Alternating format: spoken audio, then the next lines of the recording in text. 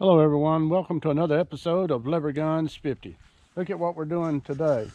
We're taking this 1892 Winchester, and I'll show you its takedown features. It is a takedown. And we're taking it with these little 3220 cartridges. I don't think you can probably read that, but it's in 3220 caliber, and we're gonna shoot it. I think it was yesterday, Buffalo Outdoors had a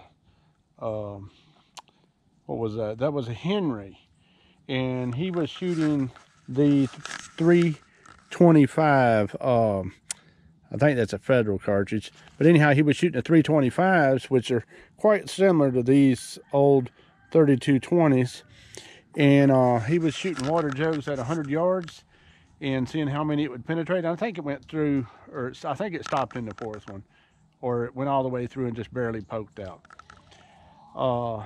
But anyhow, let's do this and compare. And if you don't mind, jump over to Buffalo Outdoors, and I'll leave a link down below, and check out his channel. He's got a really good channel.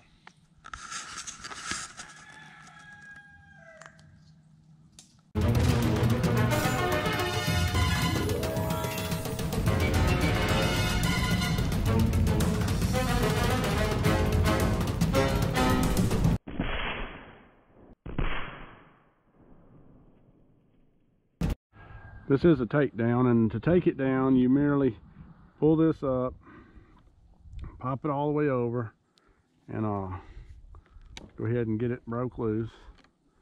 And then you're going to want to just kind of ease this around in circles right here.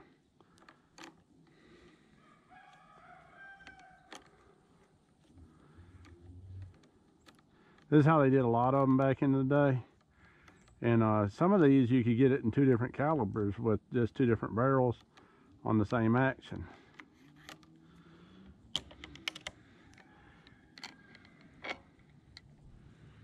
See, there's how it looks when it's taken apart. The threads are interrupted just like that. Makes it real easy to clean. And then you just stick it back together in reverse order. Pull that back around. You can go ahead and close this back up. I always like to let the hammer back down and crank her back down.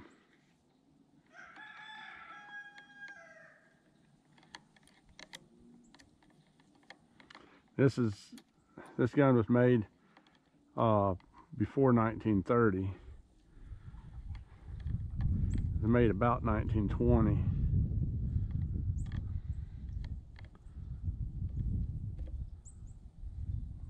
There it is, good and tight.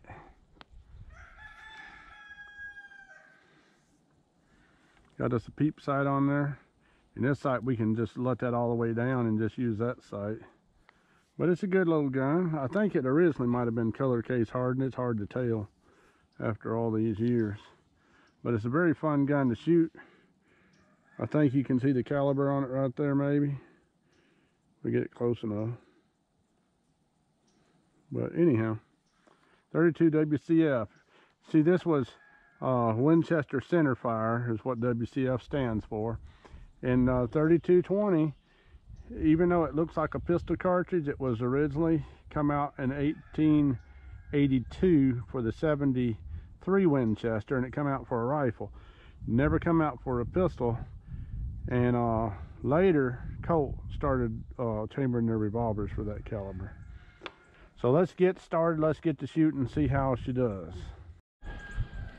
All right, we're going to try to get a velocity reading off of this 92 Winchester and 3220 and see how fast these little boogers go. It's a 100 grain bullet out of this 1892 Winchester. It's doing 2,029 feet a second. Let's try another one.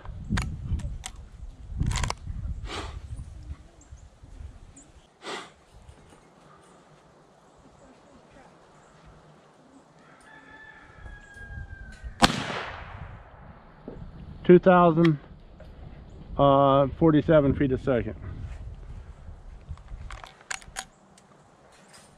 Okay, 2,047 feet a second. That should be about right.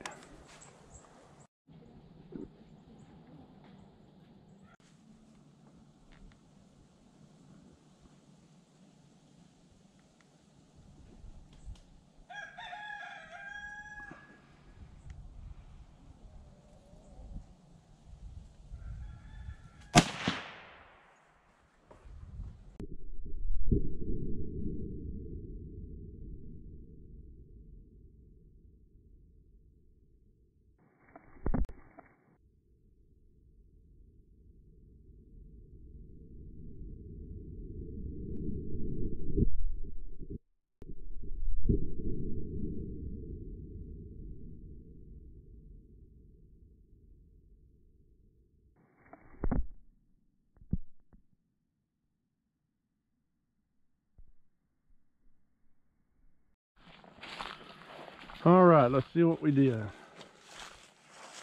Well, we got this one's blowed up. The second one's blowed up.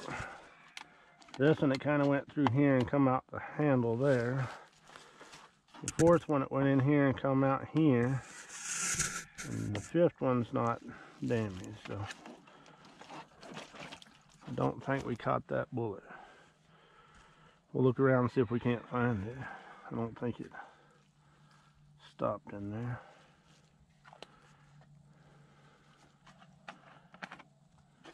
Doesn't look like it. Well, I heard something in there. Maybe it did.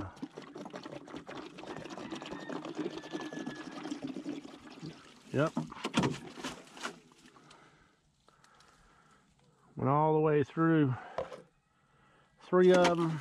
Went through the fourth one, but it did stop in it. It didn't come all the way out. And there it is. So that's very similar to the 327.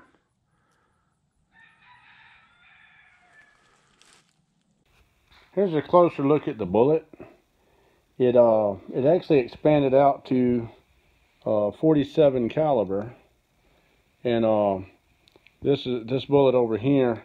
This is just a bullet my daughter shot her first 8-point into that same gun, but it was just a plated bullet. I'm just doing that for comparison. This in here actually ended up only weighing 50 grains, where this in here still weighs 70 grains, but this is a jacketed bullet. You can see that jacket on there pretty good. And this was just a plated bullet, shot out of the same gun, about the same velocity too. But anyhow, this right here, retaining a lot more bullet weight would probably do a lot better in hunting. And also, having that jacket's going to control the expansion and help it expand good. So, anyhow, thanks for watching. Don't forget to drop by Buffalo Outdoors and check out his channel. And I'll see you next time.